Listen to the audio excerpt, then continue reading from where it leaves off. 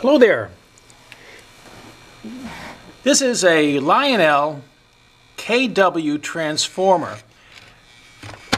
This is one of the most wonderful transformers that Lionel ever made. They started making them in 1950 for about 15 years until 1965. They were rated for 190 watts of output, but their usage really maxed out around 140, and they were capable of consuming about 10 amps of current. So this is a powerhouse. It has two controls for independently running two different loops of trains independently. There's the reversing buttons here for each train to interrupt the current so that the E units on the locomotives would react. This light is not an on and off light. This is the short circuit, the circuit breaker light that shows that you've got a short when that thing lights up. So you don't want to see this thing light up. There should be an orange-red knob there for the whistle. The whistle for the two separate loops does not operate simultaneously. For example, you can't do both trains at the same time. You can only do one after the other. But that didn't seem to be too much of a problem. Here we can see that the A and the B controls are pretty messed up, and the glue was attempted at some point in time, but they've broken off inside and they're glued. So we're going to have to replace these handles. It's a shame because I hate to lose the nice old medallion, but we'll have to stick a new medallion on. Actually, getting these things apart is not that problematical. There are 4 Phillips head screws here and here. You take them off. Of course, you take off the handle that would be here, and then you pry off these things. So now what I usually like to do is to find a coffee cup or something that will contain all my parts. I've got a little reservoir here, and I use this plastic cutting board as a work surface so that I don't screw up my table too badly. These things have been in here a long time. This is the first time we're taking it out. And also notice here that we've got the original Lionel cord on it. The cord is gummy, and I tried to get a current on it, but I didn't get any reading on current with a voltmeter, so we're going to have to replace the cord. Always, always, always, before you start working on anything, make sure that the cord is unplugged. Repeat after me. Make sure the cord is unplugged. Very good. Well done. And when in doubt, replace the cord. Now, for the KWs, replacing the cord is a major thing to do, and it's a real pain in the neck to do, but absolutely essential. So we're going to have to just grin and bear it and do it, and once you know how to do it, you'll just take your time and get it done. Now, to avoid breaking all the handles, well, these we're going to replace, so I don't care that much if I break them or not, but I usually use 2 different screwdrivers at different places to try to gently pry up a bit. And then once I get it, there we go, and then it just pops off, and then the metal spacer, and then this comes off too. So we're going to wind up with an A one over here, and then the B one over here, and then this just lifts off. Voila. All right, what we're going to do, we're going to take off, this just unscrews, and we're going to put a nice new jewel on there. So let's put that aside for now. I'm going to clean up the case, and we're going to take care of business thereafter. All right, let's take off the lamp. Here we go. There. Now you need to have a place to put all this stuff. There's no two ways about it. Once you do lose one thing, you're really up the creek without a paddle. So These are the push buttons to reverse direction. They've got springs that come out from them, so I like to keep them together. And then you have the push button rod and the washer. Here's the two push button rods, 1, 2, and the two washers. And now you have a good idea of what you're dealing with here. Well, these 4 bracket posts are what keep the operating platform together. And if we're going to work on this thing on the inside, it's going to take an awful lot of effort. I generally like to just disassemble the entire, take off all the wires and take this completely off and then work on it, for the simple reason that you can't get at the machine adequately. For example, the power cord is all the way down here and underneath, and you just can't get to it. It's impossible to get to that without, good luck. So one trick of the trade is to take a photograph with your cell phone of the wiring arrangements so that you know where to put things when it's time to put them back. Look here, this has got this bracket strap in here. So this must be a newer model because they didn't have bracket straps originally. And they changed the model a little bit in 1957. Okay, here's video 2. I worked on this a little bit. This unit was made from 1957 to 1965 because it has these bracket straps. The core was laminated in 1957 and to try to reduce the humming in the machine and the vibrations. And so it wound up with a slightly different size bracketing, and these straps were needed to hold things in place. So what we're going to do is we're going to take off the operating platform. That means we have to turn these tabs away to make that happen. And then we're going to separate all the wiring from the platform. And then when that's done, then we will do our work as required and see what needs to be done and then put things back together. Now, it would make a whole lot of sense to take photos with your cell phone of the different wiring arrangements. What's happening with the back plate and the wiring back here? Where do the wires go? And where do the wires wind up? And you can't really tell that. So what we're going to do here, we're going to do several things. We're going to take off all the wiring, and then we're going to resolder them so that there's no cold solders connections there. Then we're going to replace the power cord with a new power cord. We are going to replace the rectifier disc right there. So you can see the rectifier resistance wire here. And ordinarily, I would use a stud diode like I do in the 1033s, but the case, the Bakelite case, does not have the tolerance to put in the new stud diode. So the newer rectifier discs are pretty darn good, and the simplest thing to do here, which gives you a good result, is simply to take off the speed nut, put in a new, more modern rectifier disc, and put the speed nut back on, and then you're back in business with your whistle. Now, some people like using drum diodes there. I'm not a fan of that so much because the rectifier plate here is difficult to solder on, and you can have a bit of a mess, and it's a pain.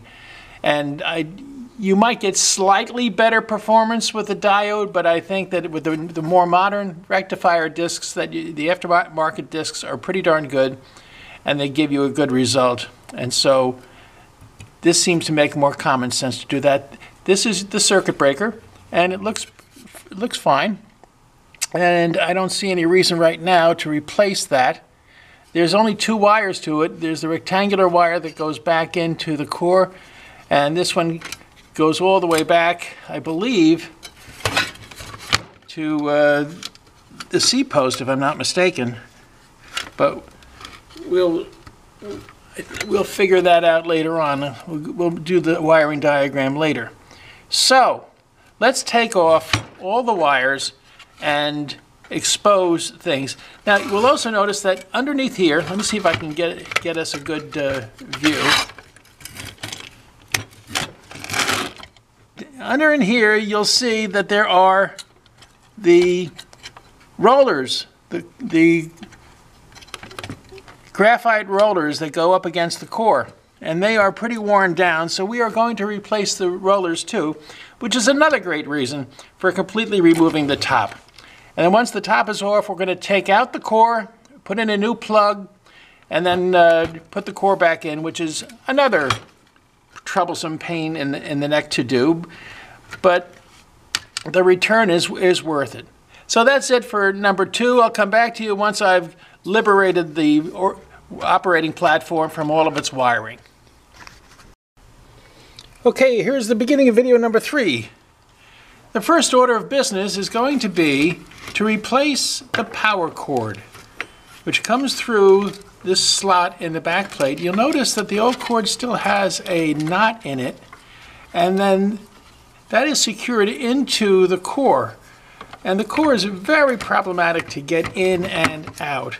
So it's going to take some doing. Here's the platform, the operating platform, and you can see here the rollers now that are fairly worn down. So we're going to replace those rollers. It'll be a lot easier to do it with the platform removed. The circuit breaker looks to be in pretty darn good shape. I would like to replace it in order to show you how to do it, but it really is just a 2-wire thing, so perhaps we can do that another time. But right now, the circuit breaker looks fine. If it ain't broke, don't fix it. Okay, so let's put the operating platform aside for the moment, and let's bring our attention to bear on the laminated core here and putting a new power cord in. Now, first things first is get rid of the old power cord, which should not be a terribly difficult thing to do. We'll just take some clippers here, get rid of the old cord, pull this out. Okay, now we're going to have to unsolder all of this from the core. And to do that, we have to get the core out. And this is a cantankerous, annoying job to do, folks, if you don't know it already. And for example, we're going to have to move these brackets out in order to get it up. Let's get these out of the way. That's kind of good. Don't want to do it too much to get metal fatigue, then you really have problems. But the thing is not going to slide up with these things in the way, so let's bend them back a little bit. They've been bent in on purpose, which is less than great. Get them out of the way. And let's see if that's enough. I don't want to do more than I have to do. There we go. All right. So this allows me to clean this up. So here we go. Right here you can see where the power cord goes in, and there's a knot here. And that prevents the power cord from being pulled through the back plate and separating these 2 points from the core. So what we're going to do is we're going to unsolder this, and then I have a new power cord that already has tinned points to it, and we're just going to slip those in. And it's not a complicated thing to do, but before that, I think what we'll do is we will slide these through the back plate here and pull that through a bit, and then make our knot. Because once we have the knot in place, then we're in business.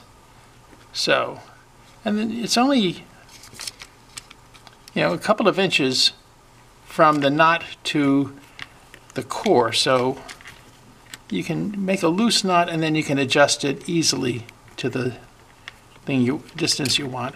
That should be perfectly fine right there. And then it doesn't have to be tight, it just has to be there so that the power cord cannot be pulled out. So let's take our soldering gun and remove this fella from here. One thing I like to do when replacing cords is I use a toothpick, a wooden toothpick, to open up the hole that the power cord goes through. And yeah, here you go, you're almost through, you're almost coming, almost there. Come on, you can do it. Come on. There we go. And then let's do the other one.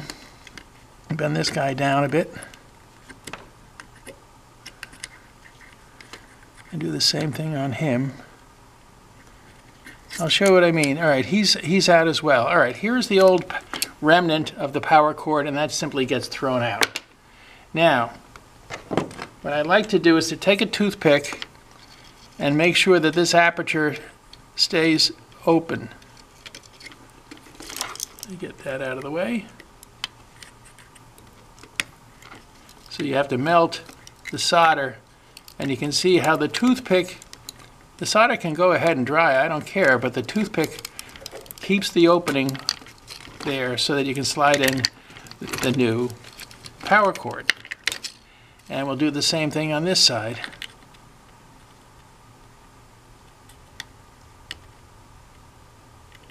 There we go. See? That just lets the solder solidify, and then we can just pull the wood out and we're in good shape. There. Good. So now we take the new cord. It's not hard. Just bend these up at almost a right angle and thread them through. And then just bend them up. Here's one there, and here's two. There's two there. Now we could leave it like that, but we're just going to add a little solder just for the joy of life. And because a day without solder is like a day without something, I suppose. Alrighty, let's get a little bit of flux on here.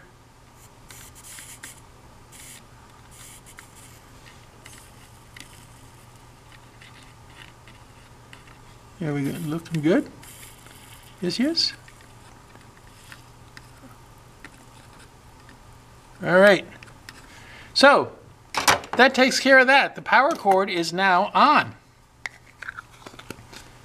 And we have the knot in the cord. So when we put this back into the base with the bracketing, everything, it's very, very small tolerances in here, and you really have to work hard to get that done. But I'm going to clean this up with some CRC, maybe some Q-tips and stuff in there, and make it nice and clean before we put everything back together again. Alrighty, so let's take the cord and put that aside for now.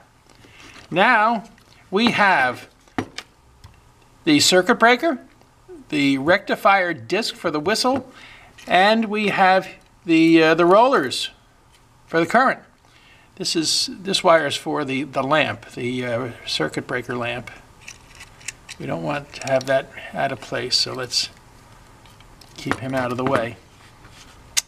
Why don't we start with the two rollers. The methodology that's best for these graphite rollers is to get a good long nose pliers and put a cloth underneath it or something, a towel maybe, and crush the graphite so that it particularizes and comes out. And your hands get all dirty, as you can see. and then you cut the pins. And once the pins and the graphite is out, then you have the new rollers and new pins that can go in, and then you just crimp the ends and you're in business. So we'll do that in a second. And then for the rectifier, what we're going to do is we're going to take off the speed nut and put a new rectifier disc on, a newer rectifier disc that is a better performer than the originals. And then we'll see how we're doing. I think we're going to leave this circuit breaker on, and I'll test it later on. And if it needs to be replaced, then I'll do a separate video on the circuit breaker. So let's get off camera now so I can go get my materials and supplies, and I'll be back to you with number 4, I guess it is. Okay, it's the beginning of number 4. Here are the 2 new rollers and the 2 pins that are going to be replacing these fellas down here. Just wanted to give you a good close-up look of them so you understand. What we're going to do is we're going to put the pins through the brackets and then through the rollers, and then crimp the end, and that's all there is to it. So let me put these down and let's show you how to get rid of the old rollers. It's not particularly complicated and not particularly pretty either. But what you do, I have a piece of paper towel underneath, you just crush them. You crush them, and then when they fall off, they fall off. They're graphite like a pencil. So let's get a little bit more on this fella, and then he should come all the way off so we can get at the pin. There we go. That's one. Then let's do the other one.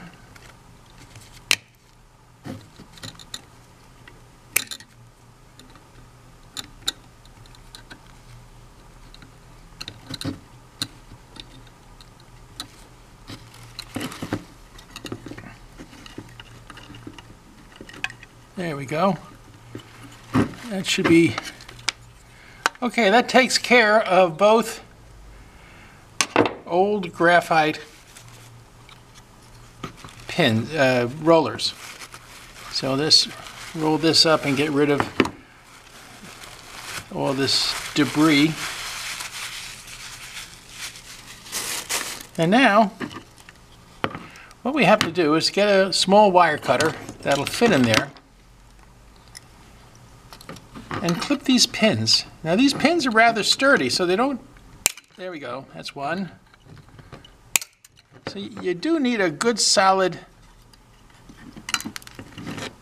wire cutters that's relatively new to get them out. Let's get this baby, come on out. This fella doesn't want to come out, so let's use a toothpick to get him out. There we go. We're all set here. Okay, so now all we have to do is put this through. I hope you can see. I hope my fingers are not in the way. We're going to put the roller in between here, and then the pin goes all the way through. And we hope that it will make a really nice connection there. So here's hoping that it's all done well. Slide you in. Come on. You can do it. There you go. Almost. Almost through. That's preventing you from going all the way. You're not quite lined up to get all the way through. So let's line you up again. See if we can fix that, because it has to go all the way in.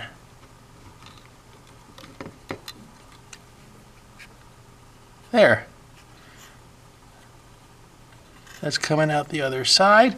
And then what you do is you just take your pliers and make the tiniest crimp at the end on whatever is coming through. And that should do it. Okay, that roller's, that's fine. It's not going anywhere. Then let's do the second one.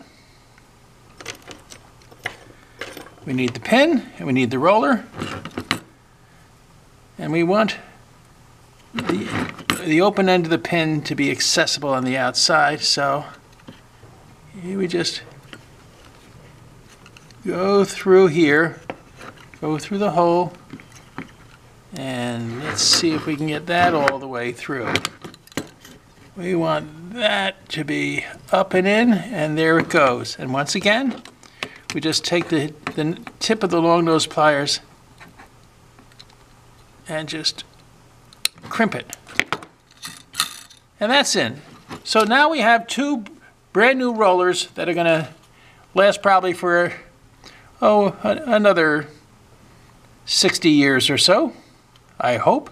Now, one thing that's important, when you use these things, these machines for accessories, you tend to leave the throttle on the same place for getting the right juice into the accessories, and that tends to wear down the rollers. Make a habit of changing the throttle settings for accessories and for the trains so that the rollers are not always on the same spot on the coil, and that the rollers will wear evenly and they will last far longer if you do that. Okay, that takes care of the rollers. Not too hard, was it? Alrighty, now we're going to go off camera. I'm going to get a new rectifier disc for this, and I'll show you how to replace the rectifier disc. Be back in a few.